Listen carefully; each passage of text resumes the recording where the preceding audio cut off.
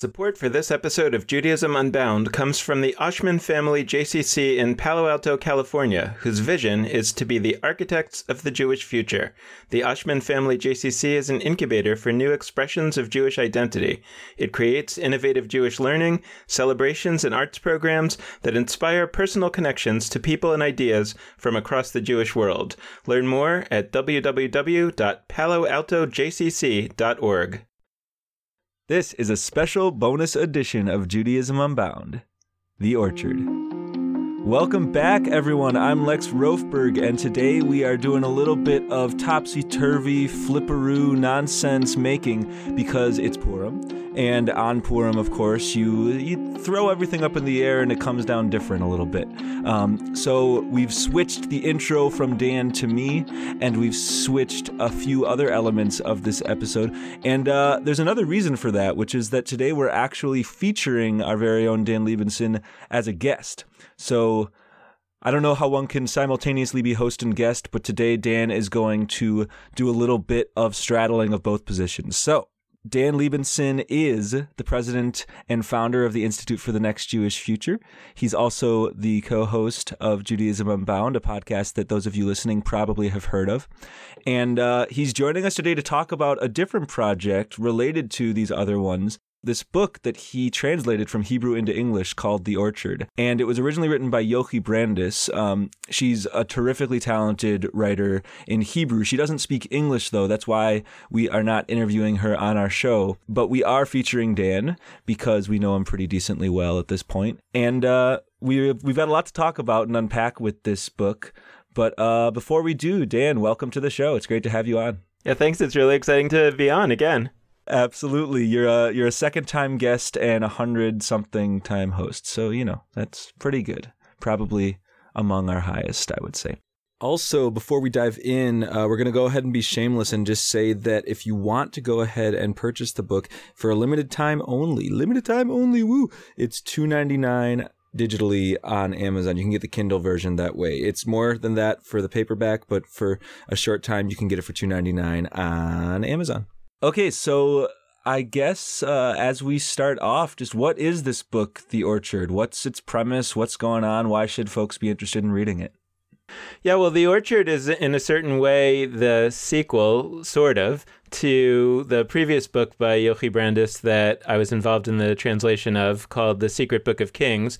And Yochi Brandes has been one of Israel's best-selling and leading authors for quite a long time. Her focus was mostly writing about the lives of ultra-Orthodox women. But about 10 years ago or so, she turned her attention to writing about these key turning points in Jewish history and kind of both through a feminist lens or a woman's eye lens, and also highlighting some of the revolutions that have happened at these key turning points, and so foregrounding that they were less evolutions than revolutions. And the first book, The Secret Book of Kings, was about the beginning of the Judean and Israelite monarchies, the stories of David and Saul and the various kings of Israel. And this book is about the turning point that came after the destruction of the Second Temple with the dawn of Rabbinic Judaism, which is something that we've talked a lot about over the years on this show. And the book essentially tells the story of the early rabbis and the revolution that they brought about through the eyes of the wife of Rabbi Akiva, who was one of the leading people involved in the Rabbinic Revolution in the 1st and 2nd centuries. Rabbi Akiva was in the 2nd century. And another interesting piece is that the wife of Rabbi Akiva, whose name is Rachel, she gets most of her information from Rabbi Elisha ben Avuya, who is a great heretic in the Jewish tradition, or he's remembered that way. He's talked about in the Talmud as the other. Basically, he's sort of excommunicated from the Talmud as this terrible transgressor, as this person who basically abandons Judaism. But this book tells the story of Elisha ben Avuya during the time that he was just another one of these group of early rabbis that were trying to figure out what Judaism was going to look like after the destruction of the temple version of Judaism. So that's fundamentally what the book is all about, and I'm really excited to finally be able to put it in people's hands. Yeah, and I got the chance to read it, which was very cool. You know, it's not often you get to read books before they come out. But one piece I'd love to explain for folks that's also that might not be clear is, so you've got this title, The Orchard, and that may sound familiar to some people who are familiar with the Talmud or familiar with this idea of what's in Hebrew called the Pardes, which is sometimes translated as orchard, but also relates to some other things. And I'd love to hear from you, what's the deal with this orchard? Because I know it relates to that Elisha ben Abuya story that you just talked about, and also to Akiva. But what's going on with that title? Yeah, so there's this famous story in the Talmud that's kind of obscure, and nobody really knows exactly what it's all about, or I should say nobody knew until this book came out. But but it's a story that talks about these four rabbis, Rabbi Akiva, Rabbi Elisha ben Avuya, the one that I talked about earlier, Ben Zoma, and Ben Azai, and they go into a, quote, Pardes. Now, a Pardes, the technical definition is an orchard. It's also related to the words in Greek and I think Persian of paradise. And so, you know, it's kind of obscure exactly what it means. But these four rabbis go into this Pardes, and something happens to them, which is not clear what that is. And one of the rabbis goes insane. One of the rabbis dies. Elisha ben Avuya leaves Judaism, basically. And according to the story, only Rabbi Akiva emerged from the orchard or from the Pardes intact. And the book ultimately explores what happened in that Pardes, and also the question whether Rabbi Akiva really did come out intact. One of the features of this book that I think makes it really special, and also it was true of the Secret Book of Kings, is that Yochi Brandes, takes a variety of characters and stories from her texts. So in the Secret Book of Kings, it was the Book of Kings, or it was the Bible, and here it's the Talmud. And she takes I'm almost hesitant to call it like entirely a work of just pure fiction. It's not that it's nonfiction, but she finds little nuggets about characters and she weaves them in such that she's not just sort of choosing her own adventure with all these characters. She's not making them do whatever she wants them to. She's keeping them very much in tune with certain things they've said or stories they've been a part of. And it's a really powerful thing because it creates a kind of midrash. I mean, we've talked about the word midrash. It creates a kind of retelling of the story that feels like it could almost be true if you believe that the Talmud is true. I mean, there's plenty of ways it's not, but like it feels as true as that is what I'm getting at. And so I'd love to hear from you, as the person who is translating this and trying to get that across to readers who are probably less familiar as English speakers in the United States than many Hebrew speakers in Israel with the Talmud. Like how did you go about doing that? And also if you just want to comment on sort of what's powerful about that whole thing that she does, that would be great. For me, as someone who did grow up in an environment where I had a lot of education in the Talmud and the various rabbinic sources, it's weird because it's not that people in Israel or people who speak Hebrew are a lot more familiar with these folks than Americans are who don't speak Hebrew. I actually think that almost everyone is basically not all that familiar with the stories that this book covers. They've heard the stories, but they've tended to hear them as kind of snippets, as single stories that maybe have a little moral or maybe signify some important moment in the history of rabbinic Judaism or whatever. But I don't think that most people have ever had an experience educationally where all those stories have been woven together into a single narrative. And what really struck me when I read the book for the first time in Hebrew was that all of these different rabbis that you might have seen their names in the Passover Haggadah, for example, in Pirkei Avot, that collection of sayings of the early sages, you've seen some of these names, but you kind of forget them from one reading to the next. You know, a lot of them have similar sounding names, and you kind of don't, or at least I never fully connected the fact that Rabbi Eliezer says this over here and he says that over there, and that's actually consistent with his character. I think that my experience in reading this book was that you come to see these rabbis as characters, and you understand that the various things that they do across these different stories actually are consistent. And so I think that actually someone who reads this book, in many ways, they actually end up substantially more advanced in their understanding of who these rabbis were and what their agendas were at the early dawn of Rabbinic Judaism than the vast majority of people who've actually grown up within the more traditional realms of Judaism today. By the way, Dan, one thing we didn't say before, like Hapardei Shel Akiva, the Israeli version of this, it was a really highly selling book in Israel, right? Yeah, huge bestseller in Israel. I was fairly sure of that, but I just wanted to make sure that people were aware that this is a book that in terms of like cultural corpus, a lot of people in Israel have been familiar with. And I've even spoken to some Hebrew speaker friends of mine in the States that have read the Hebrew version. And actually there's this phenomenon that's been going on in Israel for the last 10 or 15 years where secular Israelis have taken an interest in studying some of the textual sources of the Jewish tradition, namely the Bible and the Talmud or the work of the rabbis. But it's not that they're studying it in order to become more religious. They're studying it sort of to ground themselves in a textual and cultural foundation that they can then build on today in secular ways. And so the Orchard and the Secret Book of Kings, when they came out in Israel, they, I think, very much rode and also drove the cultural zeitgeist in Israel today about saying, can we remine our tradition in order to find new ideas that we can use today to sort of build a more robust culture and hopefully also a more just culture.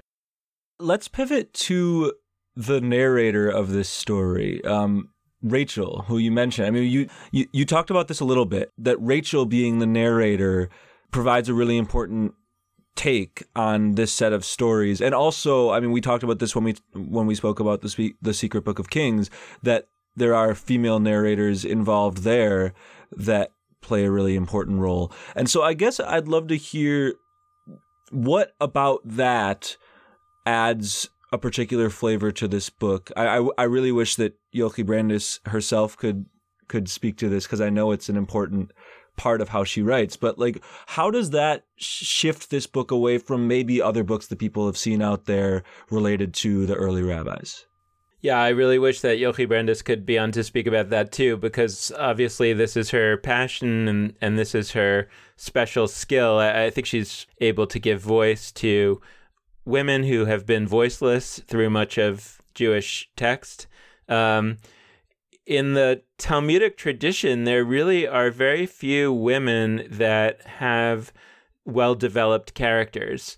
And two of the ones that are most richly drawn in the Talmud are featured in this book. One is Rachel, the wife of Rabbi Akiva, and the other is Beruria, who was the wife of Rabbi Meir, and is a character in the Talmud in her own right.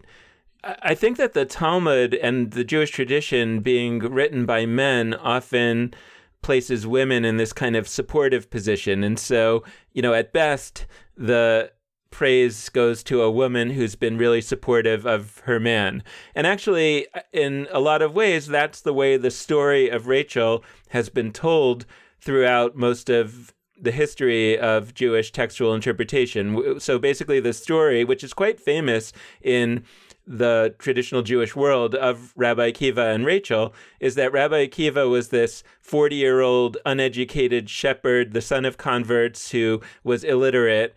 And somehow Rachel, who was the daughter of a very, very wealthy man, noticed him and understood that he could be a great rabbi and basically insisted that he go and study and become a rabbi, and that she kind of held down the fort. She married him and held down the fort at home while he went off and studied, and she kind of took care of everything and enabled him to study. And the way the story is told is like, what a wonderful woman she was, that she supported her man in doing this, who ultimately became the great Rabbi Akiva, one of the founders of Rabbinic Judaism. the novel looks at that story and draws what, in retrospect, is sort of the most obvious conclusion that you could imagine from this story that Rabbi Akiva studied for many, many years. Different ways of telling the story have different lengths of time, but either way, it was a very long period of time. And the natural conclusion, I think, if you're a woman and you're reading this story, is like, well, basically, she was abandoned by her husband for this whole period of time. And what Yochi Brandes sort of brilliantly does in telling the story of Rachel is that she introduces us to the concept of the aguna, which is the idea that a woman is abandoned by her husband, but he is not known to be dead, and therefore she is in this kind of middle place between being married and unmarried, and so she's not able to marry any other person, but she doesn't even know if her husband is still alive, or she knows that he's alive, but he's abandoned her and refused to give her a divorce. And so she's in this terrible situation. This is a situation that still exists today in certain parts of the traditional Orthodox world, where a husband refuses to give his wife a Jewish divorce, and she's basically in this terrible position of being an aguna. And I think it's a brilliant sort of narrative approach for Yochi Brandes to understand that there's a way of understanding this story that we've learned, if we've learned it, as this great story of heroism, both the heroism of Rabbi Akiva to study and become a rabbi and everything that he did afterwards, and the heroism of his wife to enable this, but rather that the same story sort of lends itself to a different point of view, where essentially the wife, who starts out by wanting to see this man become who he's destined to be, ends up suffering terribly and holding the responsibility and the harms for enabling that. And it's not so much that this book has a different take necessarily on the experience of women. It's just that the Talmud has no take really on the experiences of women. And so I think it's, shouldn't be, but it's actually quite a revolutionary act to look at the stories of the dawn of Rabbinic Judaism and to even provide a women's perspective. And frankly, I think that just that very fact is a indication from my perspective as to why it's so important to reopen the question of the form of Judaism, because a Judaism that was created in an environment that really didn't take seriously the experiences of women and didn't really have an opinion one way or the other about what the women must have been experiencing may not be a Judaism that's structured to do the work that we need it to do today. So another theme of this book that I'm going to try to get into without doing spoilers, which is going to be a challenge, and I think it'll be a challenge for both of us, but it relates very directly, I think, maybe more than anything else, to our podcast and our lens that you've alluded to here and there of sort of revisioning and redefining what it means, what Judaism means now and in the future. And it relates to how various characters, including Akiva, engage with what we might term Jewish tradition, or specifically with Jewish texts. And there's an ongoing conflict, once again, without going into it too specifically, there's an ongoing conflict between various folks about how we should engage with text and how we should apply traditions of text to the present moment, to the future. I'd love to hear from you, as best as you can without spoilers, what that was like to translate, because I know there are some challenges in translating some of those textual pieces from Hebrew to English, but also sort of the ramifications of that conversation about past tradition and precedent and change over time. Well, in the tradition, Rabbi Akiva is very clearly introduced to us as this, as I said earlier, as this man who was illiterate until the age of 40 and who came from parents who had converted to Judaism. And what the novel does that I think, seems so obvious and right when you think about it, is that it introduces Rabbi Akiva, or introduces Akiva initially as a person with an incredibly creative mind, right? Just a person who, like we've talked about a lot on the podcast, who I've been calling an artist, right? Somebody who's just an extremely creative person. He's still illiterate, but he's got the makings of it. As he learns Jewish content, he just naturally doesn't read it the same way everybody else reads it. Folks are conditioned to think that if they haven't had a great Jewish education, they're somehow in an inferior position to be a Jewish leader or a creative Jewish thinker or whatever. And what I think is really remarkable about the book is that there's a line in the book that basically Rachel says to Akiva that only because you learn to read at the age of 40 are you able to read the text the way that you do. You know, if you had learned to read when they all did, you would read like they all do. Something like that is the line that she has.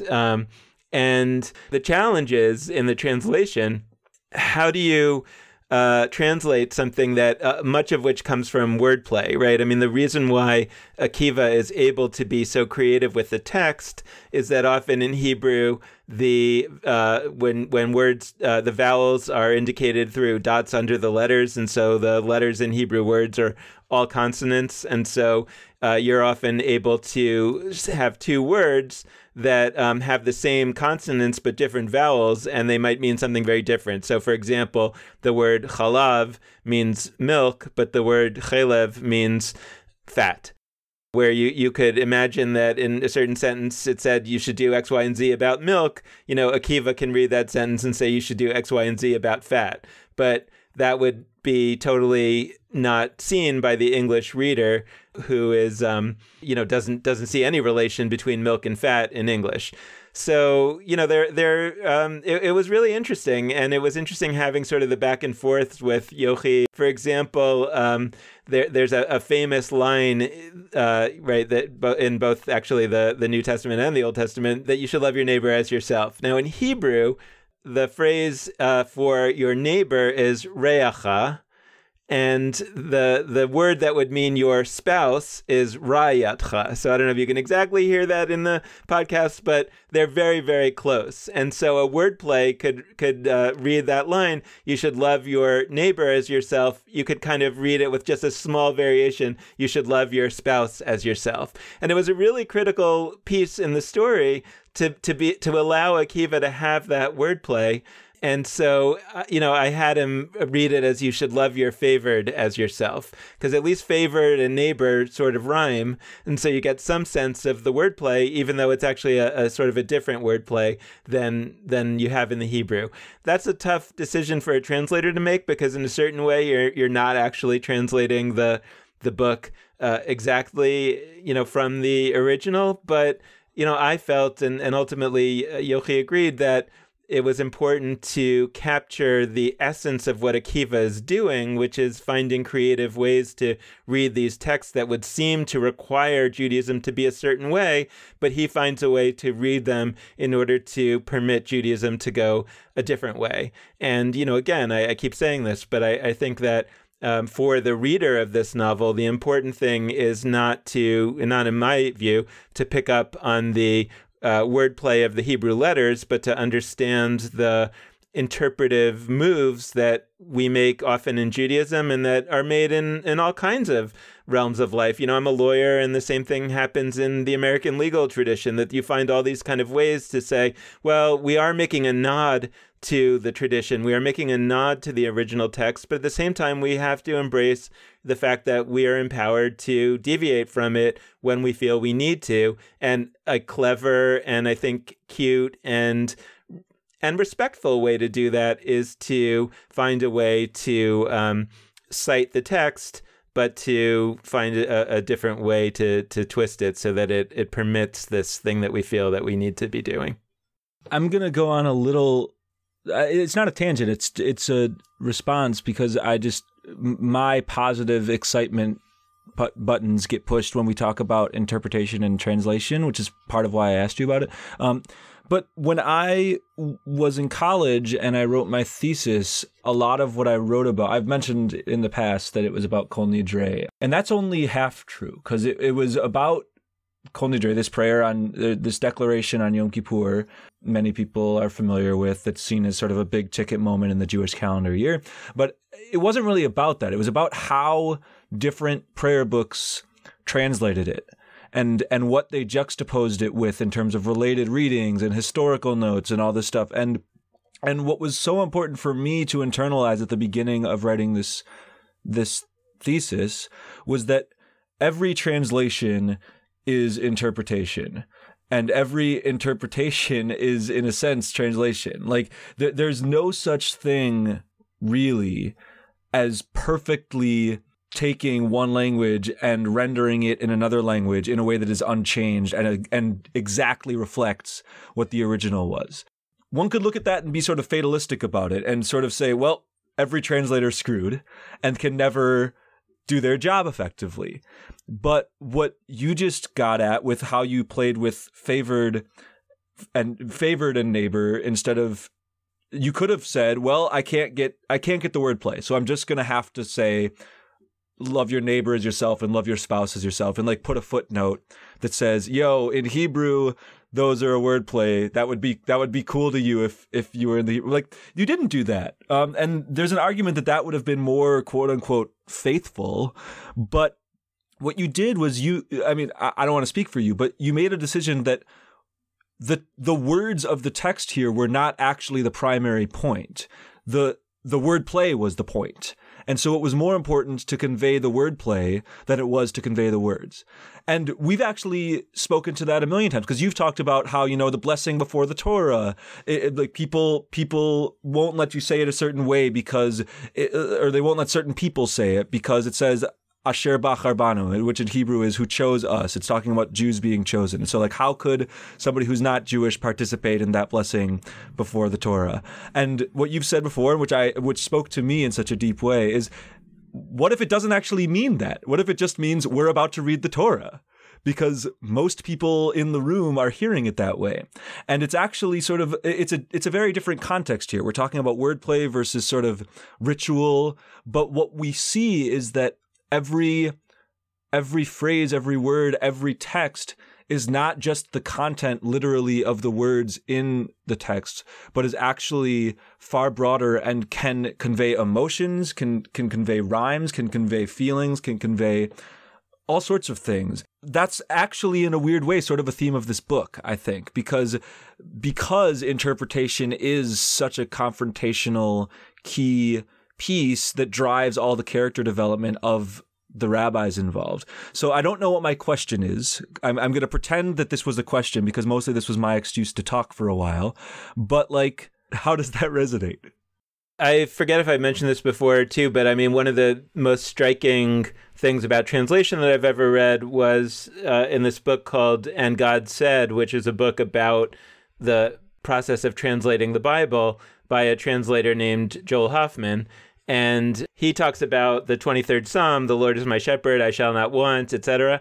And he talks about how the Lord is my shepherd is technically the right translation for the Hebrew, which is ro'i, my shepherd. But he says, like, those of us in the 21st century think about shepherds as these kind of kids who walk around with goats and sheep, and it's kind of this like pastoral, quiet type of thing.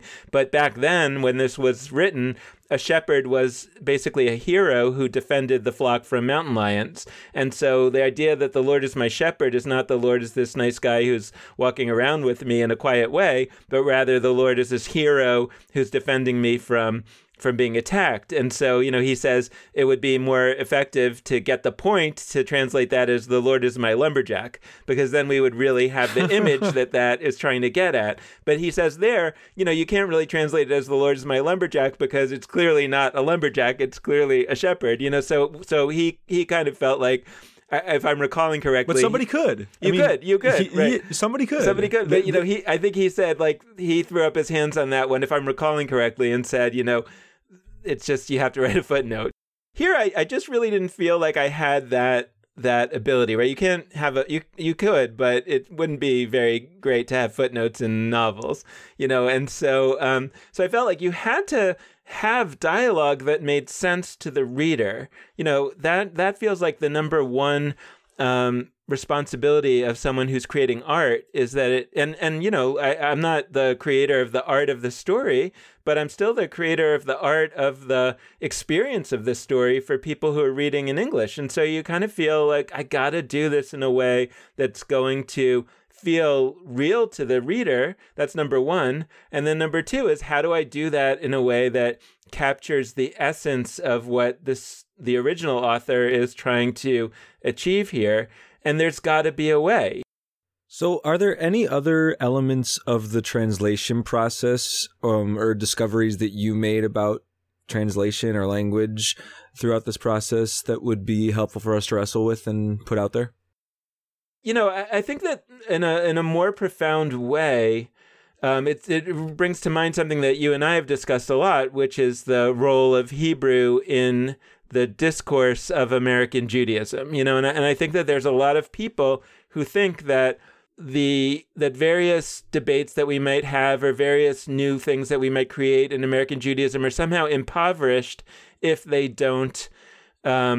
If the people don't have access to Hebrew, and if the people aren't learning Hebrew. And it's funny because you would think that as a translator and as a fluent Hebrew speaker, I would agree with that. But actually, I kind of feel like my role is to make it not necessary for that to be the case for everybody else. I feel very fortunate, and I feel, I'm glad that I speak Hebrew.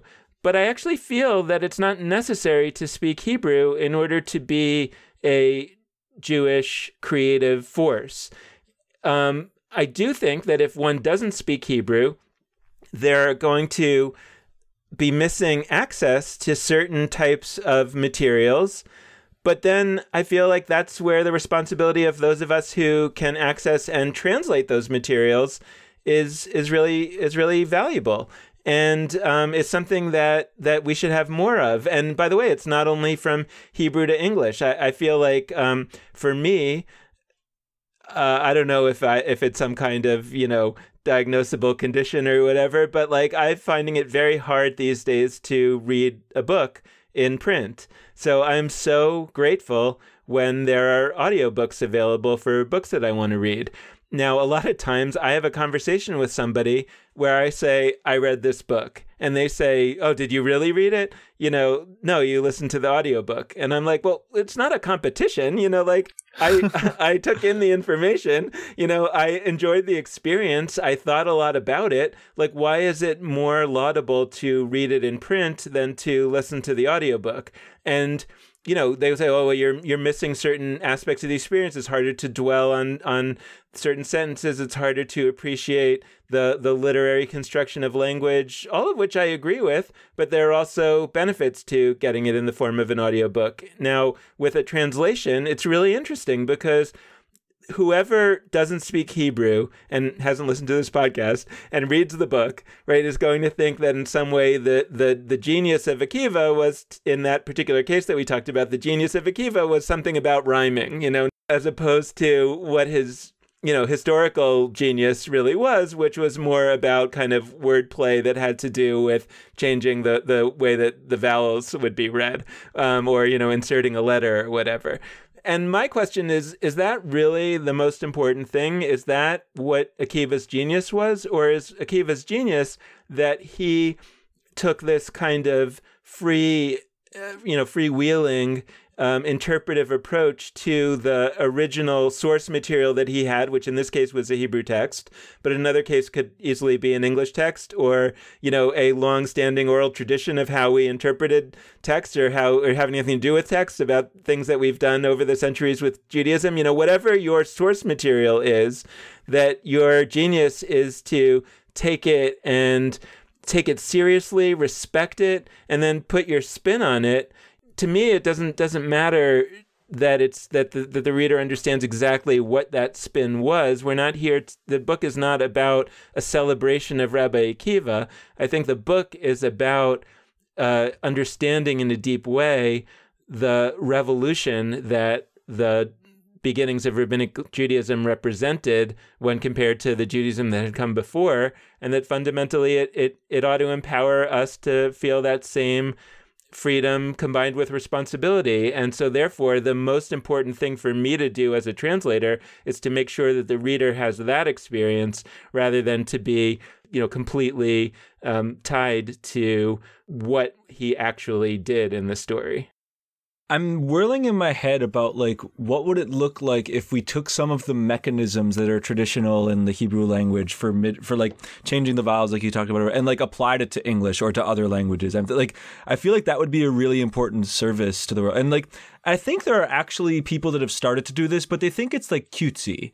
And I don't know that they view it as a deep, rich thing. I'm thinking of rabbis or even non-rabbis who there's the blessing over the study of Torah, and it ends with la'asok b'divrei Torah, which in Hebrew loosely means so it starts with the same preface, Baruch atah Adonai, blessed are you God, blah, blah, blah, who allows us to busy ourselves in Torah, something like that. But la'asok in English sounds like soak. And so I've heard people, maybe it's a renewal thing, but I think I've heard it in another context too. I've heard people say, blessed are you, blah, blah, blah, God, who causes us to soak in Torah, which for me is so beautiful and is exactly what I'm trying to do when I'm studying Torah, when I'm reading this text, honestly, Yochi Brandes' text. And it's like a window into a future that could exist if we looked at English as possessing that same potential for sort of, midrashic value that we see in Hebrew. Because it's not that it's not there. I think there are strengths of the Hebrew language built on its roots, et cetera, that make it easy. But we could figure out those same things in other languages, and we absolutely should. I would say that the example that you just used, the idea of connecting la'asok in Hebrew and sok in English, is exactly what Akiva was doing back then, right? The negative reaction that people have to that idea, they say, oh, how could you take an English word and connect it to a Hebrew root? They have nothing in common with each other. That was exactly the reaction that his contemporaries had to what Akiva was doing.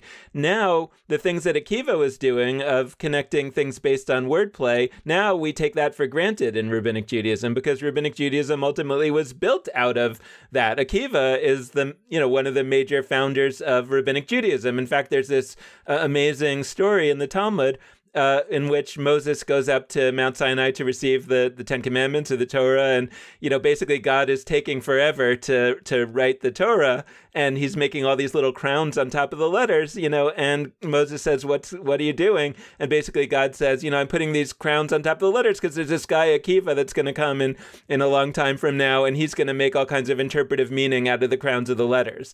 Right now, that's exactly the kind of thing that at his time, the people were saying to Akiva, what are you doing making meaning out of these crowns of the letters? Those are just decorative flourishes, but he won that argument, and Rabbinic Judaism came to say, yeah, of course we can make meaning out of the symbolic dimensions of the letters and of all kinds of other little hints.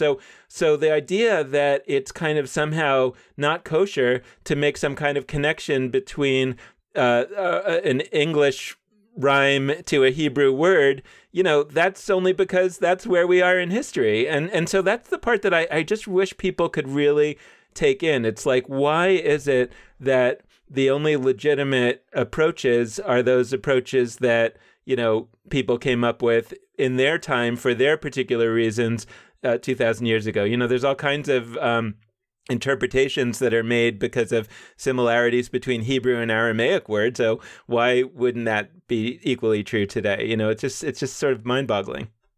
This is maybe a ridiculous thought, but maybe not. What if somebody proposed that every translation of the Torah should be in a serif font, not a sans serif font? For those who have serif fonts, they have the little line. It's hard to describe this visually, but you've all seen them. It's the difference between letters on a screen or on a page that have the little lines below them, versus those are sort of smoother.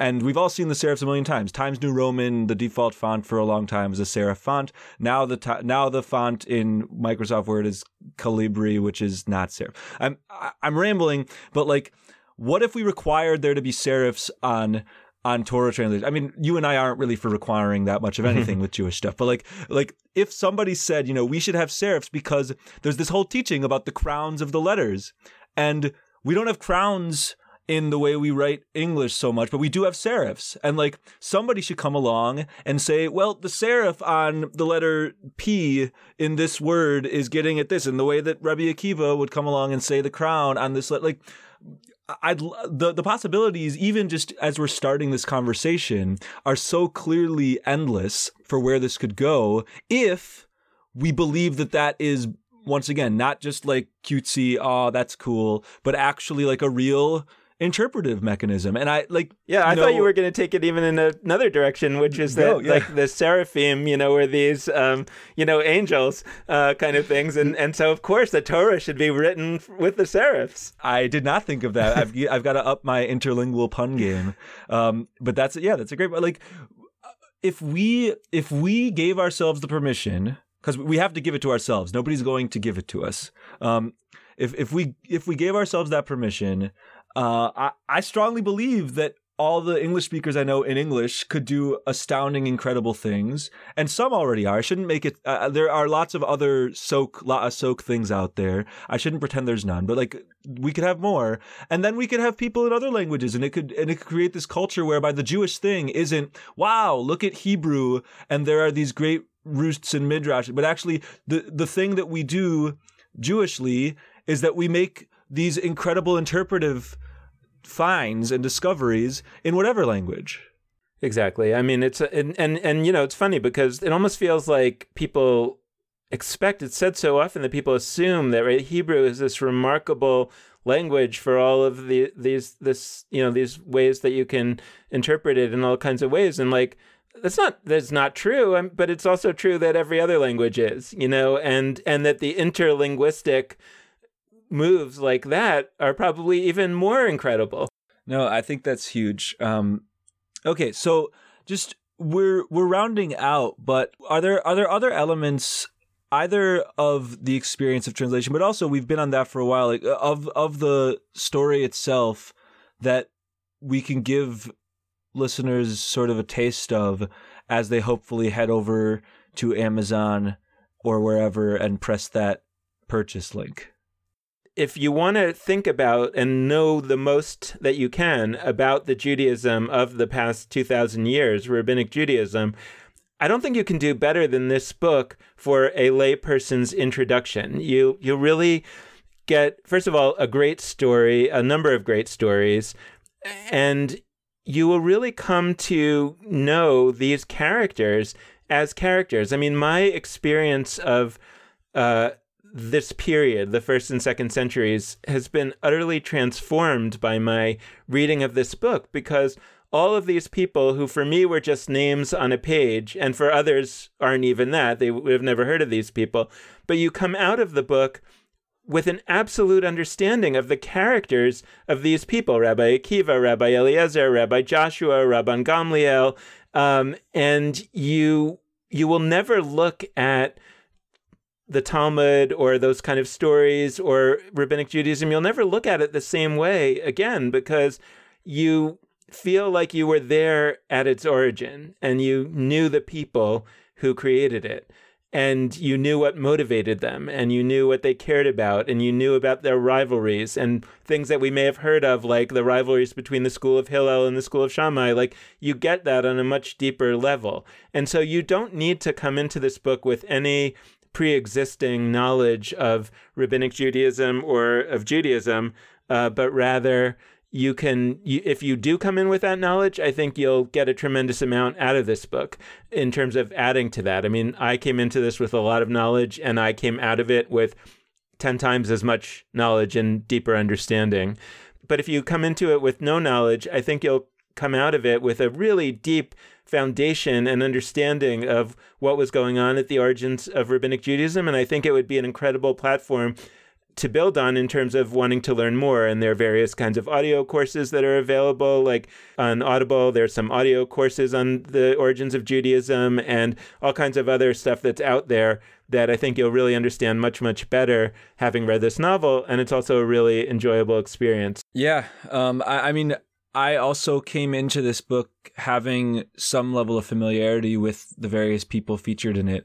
But what struck me is that she manages to do that for, I don't know, a couple dozen characters without any of them being the clear hero or antagonist. Spoiler alert a little bit, but not really. Like, none of them is the villain. Like, they all are relatable, and you come to understand and feel for the perspectives of everybody here, and yet it's still a compelling story. It's very hard to do that. Like, if you don't have a big drama of good against evil in a straightforward way, that's the formula for most successful fiction, I think.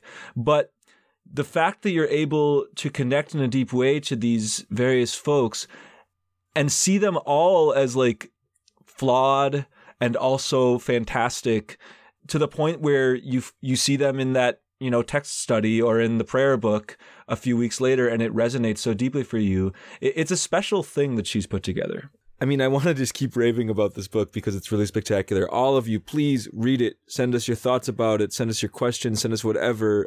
It would be awesome. But just Dan Libenson, thank you so much for joining us on this episode and giving us the behind-the-scenes translator's view. Thanks so much for having me. And on this Purim Day of Reversals, I'm going to do the closing. The first thing I want to mention is that The Orchard is available at Amazon for a limited time, we believe, for a low $2.99 price on Kindle. So if you want to read the book, you should go and download it today, because I don't know how much longer that price is going to be there. So it's $2.99 as we speak on Kindle. And there's also a paperback available. It's not coming out in hardcover because that's the way in Israel, I guess. And and so we want to really thank you for listening today. We want to close out, as we always do, by asking you to be in touch with us. And there's a few ways that you can do that. One is through our Facebook page, Judaism Unbound. Another is through our website, JudaismUnbound.com. And you can also email us at dan@JudaismUnbound.com or lex@JudaismUnbound.com. We love hearing from listeners. And we are also now on Twitter. I know very little about this, but I'm going to learn. And apparently you can follow us at Judaism Unbound. And we're going to be getting our sea legs on Twitter going. And finally, we like to ask you to consider making a donation. You can make a one-time donation of anywhere from $18 to $18 million. And you can also make a small recurring monthly donation or a large recurring monthly donation. The best way to see the various ways that you can make a donation is to go to our website at www.judaismunbound.com/donate. So thank you so much for listening. And with that, this has been Judaism Unbound.